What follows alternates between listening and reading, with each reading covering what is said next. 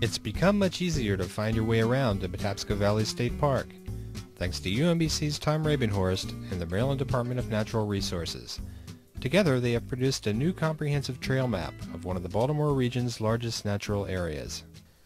As a cartographer, I've always been interested in a variety of different kinds of mapping, but because of my love of the outdoors, it's a natural match to be able to go out and map parks.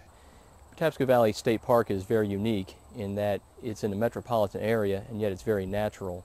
It's the refuge for people who are used to their daily lives, including concrete and steel and roadways and cars, and they can go within a few minutes drive of their houses or their place of work and be out in nature. Using the latest in mapping technology, Tom Rabenhorst has for the first time charted the lower Patapsco Valley's 17-mile trail system. GPS is Global Positioning Satellite System, and it's a series of a number of satellites that are in the sky that can be used as triangulation points to a piece of equipment that you can carry around with you. And through the simple triangulation geometry, you can locate yourself very accurately on the face of the earth. There had been no comprehensive map of Patapsco State Park, and I thought that this would be a real benefit to the community, as well as a kind of a self-serving thing for myself, because I really enjoy getting out into the parks, and I knew there were many trails that I'd come across over the years, but I didn't know where many of them went.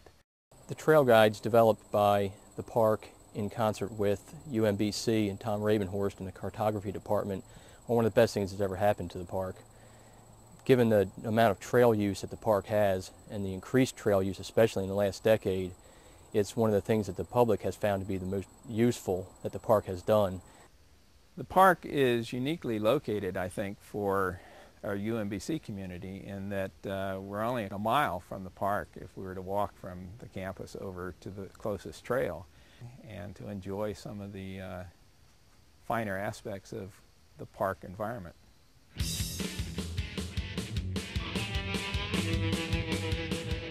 The UMBC Cycling Club has been around for about 2 years. There are about 90 members on the email list. About 10 to 15 actively ride on a weekly basis. I would say we do about 95% of our riding here in Patapsco. We do some riding in some of the other local state parks, but being that this park is so close to school, it's really convenient for us to just hop on over right from school.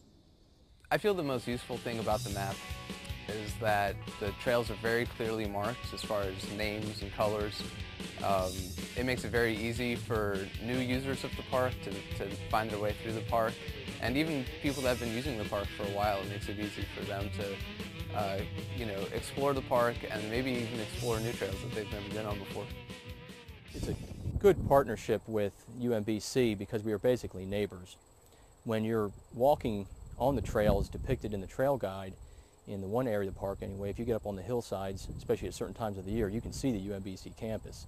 So it's kind of a neat partnership right there, just in the fact that an institution of higher learning and a place to escape institutions of higher learning and all the other places that people have to go during the day are side by side.